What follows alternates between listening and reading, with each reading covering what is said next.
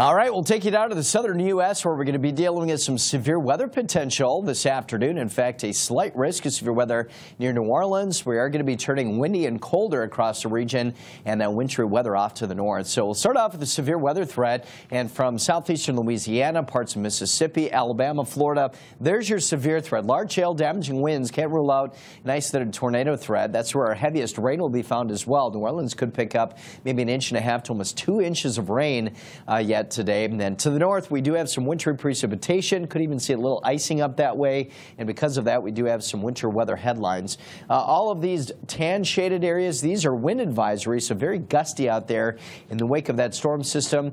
As you can see, that will roll off to the east. We do have some wintry precipitation that'll be falling across the Central Plains at times. And again, today it'll feel more like the single digits up north, where actual air temperatures in Kansas City will be at 26. Have a good one.